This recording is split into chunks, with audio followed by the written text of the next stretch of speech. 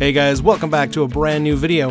Today we're making a wonderfully refreshing sipping cocktail with some cognac and some mint. This is a stinger.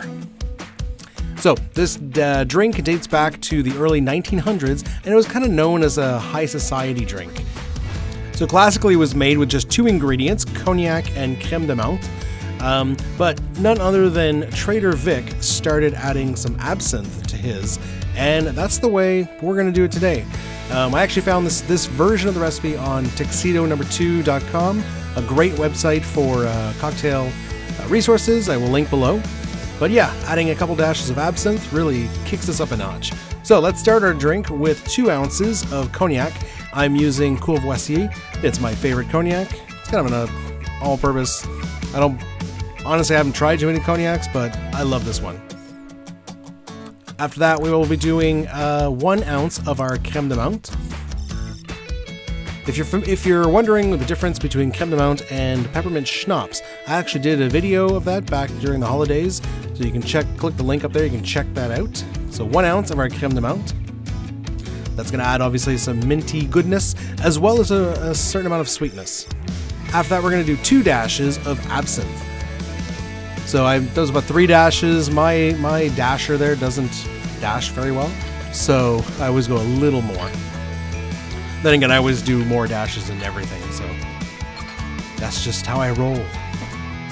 Alright, put some ice in our mixing glass, then we're going to crack a cube on top of there. Smack it with the back of the spoon. Come on now. Super smack! Nice. Oh, and look, the ice went right off the side. Come on. Alright, ice in the glass. Let's give her a stir. About 10-15 seconds. It's all booze, so we stir this one. No need to shake. But we want some chill. We want some dilution. All the ingredients to get to know each other.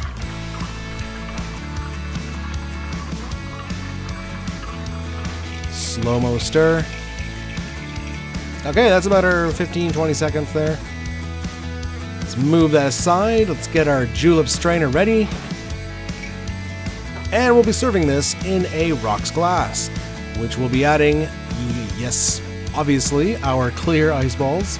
I really need to let those temper. I'm so in a hurry all the time. All right, slow, sexy pour onto that clear ice ball. It clarifies it. It looks beautiful. Look at that.